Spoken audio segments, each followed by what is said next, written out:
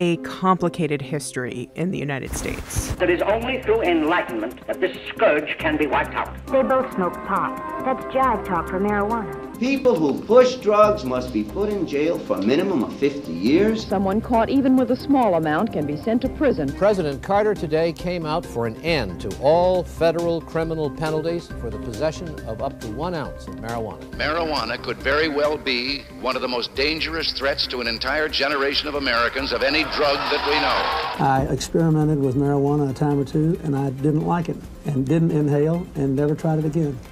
Sentiment about cannabis in the U.S. is tied up in feelings about public health, race, crime, and morality. And that complicated relationship makes the rapid change in public sentiment toward decriminalizing and legalizing the drug even more surprising. Every ballot initiative involving the decriminalization or legalization of marijuana passed in the 2020 election. Voters in New Jersey, Arizona, and South Dakota chose to legalize marijuana for adult recreational use. South Dakota and Mississippi voted to legalize medical marijuana use. That means 15 states, along with the District of Columbia, have legalized marijuana for adult recreational use, and 36 states and D.C. permit medical use of the drug. Now, a third of the country lives in a state where medical marijuana is legal, with 8 Republican senators representing legal cannabis states. Additionally, the Democratic-controlled House of Representatives just passed the Marijuana Opportunity Reinvestment and Expungement Act, or the MORE Act. The bill would legalize marijuana at the federal level and implement sweeping regulations and reforms surrounding the drug. The 2020 election and the House vote reveal something important about the shift in the marijuana debate. Marijuana may be one of the few truly bipartisan issues in the United States right now, with 91% of Americans saying it should be legal for medical use, including nearly 6 in 10 Americans favoring legalization for both medical and recreational use. Despite the long road marijuana has had in the U.S., legalization advocates think the government may be on its way to descheduling the drug after 50 years of it being criminalized at the federal level. Here's how the U.S. ended up with a web of contradictory marijuana policy, and where the law might be headed from here. There has been a lengthy history of cannabis in the United States that has generally followed 2 tracks, medical and recreational. By the late 1800s, there were a wide number of medicinal uses for cannabis. People used it as a pain reliever, to treat nausea, and even to soothe the gums of teething babies. Its role as a recreational substance is about 120 years old, when migrants fleeing the dictatorship of Porfirio Diaz in Mexico came to the U.S. and started settling along the U.S.-Mexico border. The migrants were able to recognize cannabis's use as a recreational substance, which was very different than how Americans had been using the drug. And of course, this becomes immediately an issue because it is a minority population that is currently being demonized. During this period, nearly every state west of the Mississippi River passed anti-marijuana legislation, and by 1933, about 30 states had outlawed marijuana for non-medical use. Congress passed the first federal law that addressed recreational marijuana use in 1937, called the Marijuana Tax Act. It didn't specifically outlaw cannabis. Instead, it required anyone who grew, distributed, or used marijuana to register with the federal government and pay a small tax. What essentially that allowed the federal government to do was to collect the names and identifying information of everyone who is involved in the cannabis trade, making it easier to keep an eye on them and essentially allow the government to survey their activities.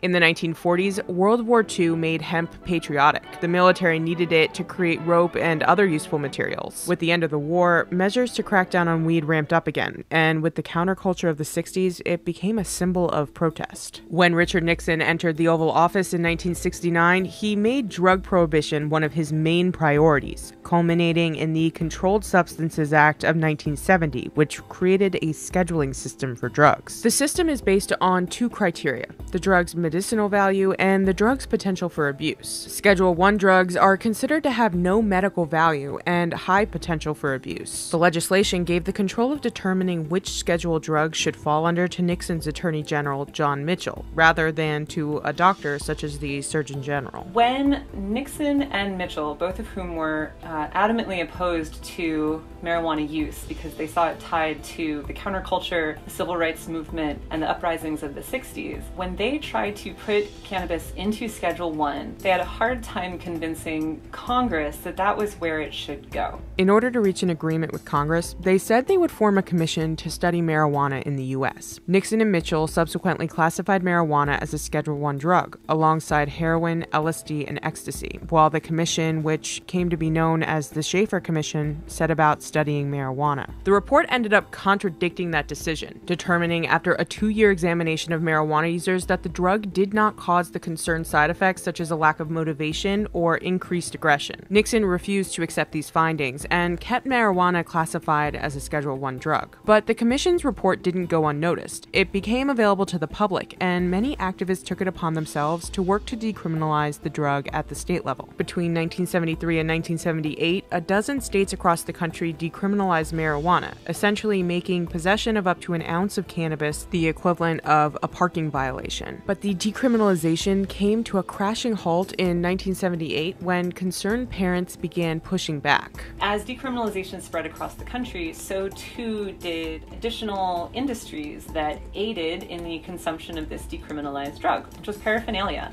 magazines, movies, music. So a lot of the products were available to children, and that was the crux of the problem. In the late 90s, public sentiment surrounding marijuana use began to turn. In 1996, California became the first state to legalize cannabis for medical use, and in 2012, Colorado and Washington became the first states to legalize marijuana for adult recreational use. 15 states and DC have followed suit since then, culminating in the major wins for the pro-legalization movement in 2020.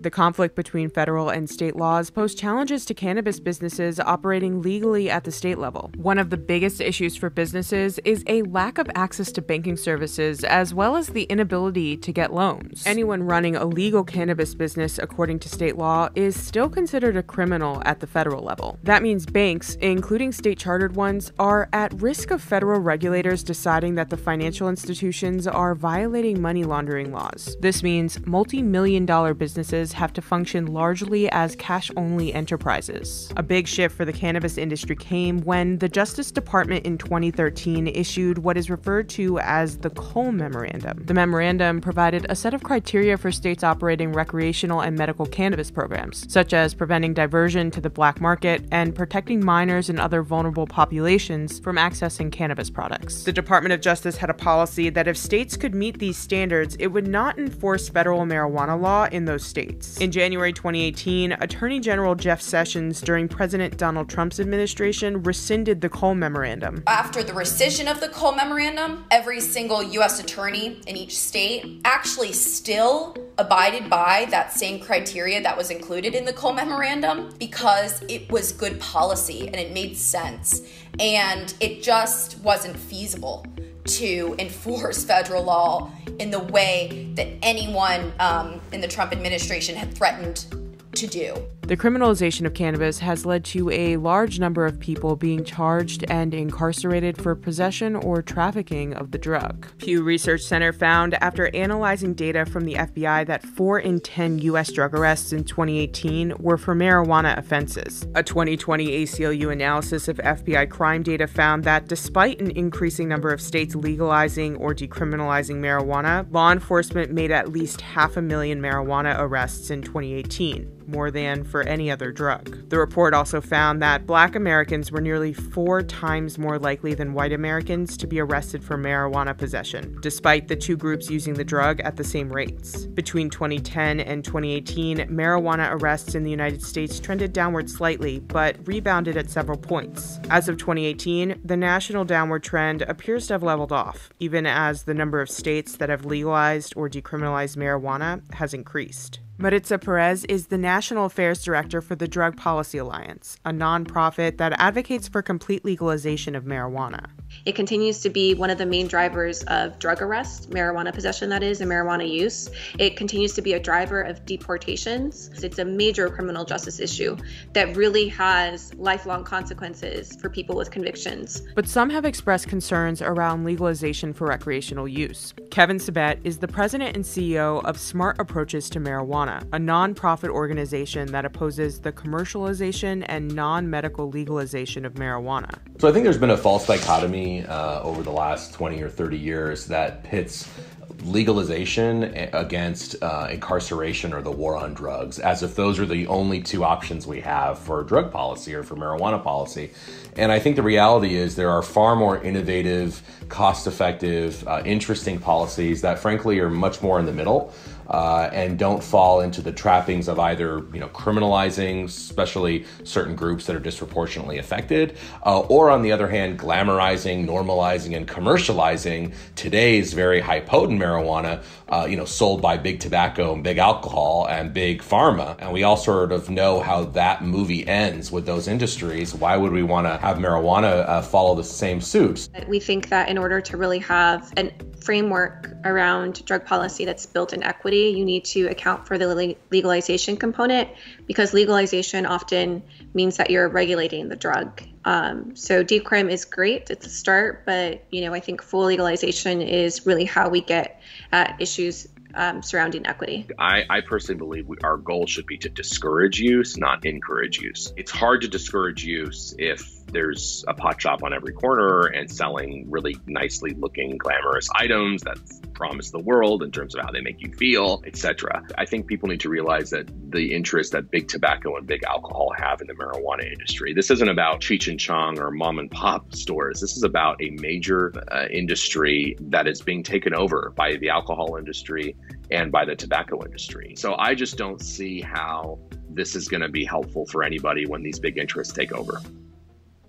The needle has moved enough on public opinion that the House of Representatives made the historic move toward legalizing marijuana at the federal level with the passage of the MORE Act. The MORE Act would not only remove marijuana from the list of controlled substances, but would also address criminal justice reform by allowing the expungement and resentencing of marijuana convictions. The legislation would also tax the marijuana industry in order to fund social programs that would invest resources into communities that have been most impacted by marijuana prohibition. And the taxes would also provide support to underrepresented communities trying to enter the cannabis industry. Even if marijuana legalization and decriminalization seem like bipartisan issues at the ballot box, Republican and Democratic lawmakers in Washington still seem far apart on the issue. The MORE Act passed in the House along party lines, with 5 Republicans voting in favor of the bill and 6 Democrats voting against it. To me, I don't really take that as an indicator of, Republicans being against the policy itself. I think a lot of them behind closed doors will say that they think that we need to legalize marijuana. I think the problem with many Republicans in terms of the MORE Act specifically, they are reluctant to impose a 5% and then 8% tax. And then there are various aspects of the bill that they would want to amend because it provides too much regulatory oversight by the federal government. The MORE Act couldn't be passed during the regular session of Congress because it's so controversial.